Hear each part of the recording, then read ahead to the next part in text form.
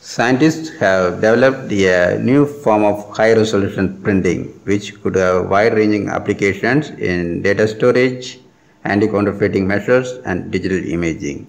New research from the University of Glasgow, published in the journal Advanced Functional Materials, outlines how engineers have developed nanoscale plasmonic color filters that display different colors depending on the orientation of the light which hits it.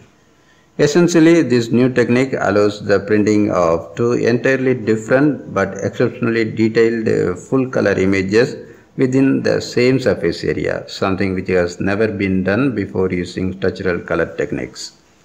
Instead of relying on dyes and pigments as in traditional printing, structural color uses specially structured nanomaterials to render colors. The nanomaterials allow for much higher resolution prints which do not fade over time. The research team's breakthrough comes from including an additional nanoscale element in the structural color process. There are many potential applications for this plasmonic color technology. It is ideal for long-term data archival due to its ultra-high resolution and because the colors won't fade even when exposed long-term to the harshest sunlight. We could store 1.46 GB per square centimeter, so a single A4 sheet could hold more than 900 GB of data.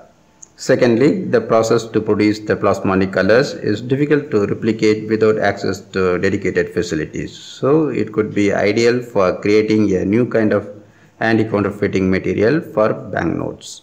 Lastly, it offers the possibility of developing new types of color filters for digital photography. Structural colour refers to colour that is not derived from pigments or dyes, but colour that comes from light interacting with micro or nanoscale structures and surfaces. And a good example of that in nature would be the wings on a butterfly, which are that lovely iridescent colour because of light diffracting across the topography of the surface.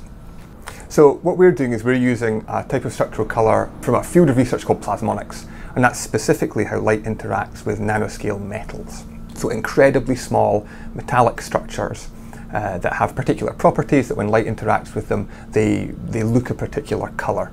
And by changing the size and the shape of those little metal structures, we can dictate what colour shines back at us. And so we've created these structural colour pixels, which can be one of two colours, depending on the orientation of light, depending on the polarization of light that shines on them. They either are one colour or another colour. One of the applications of this new technique is in very high resolution image printing, whereby you can actually store two sets of information or two sets of images on the same surface using the same structural colour pixels. A very good example of where we see a technology like this being used is in something like anti-counterfeiting, whereby you can create incredibly high resolution images of over 100,000 dots per inch. You can embed those on a surface, like a banknote or the label of a whiskey bottle or something like that, and you would have this incredibly difficult to forge high resolution image that, much like the holograms that you see on in anti-counterfeiting strategies currently, when you shine different polarizations of light at this surface, you would get different images back.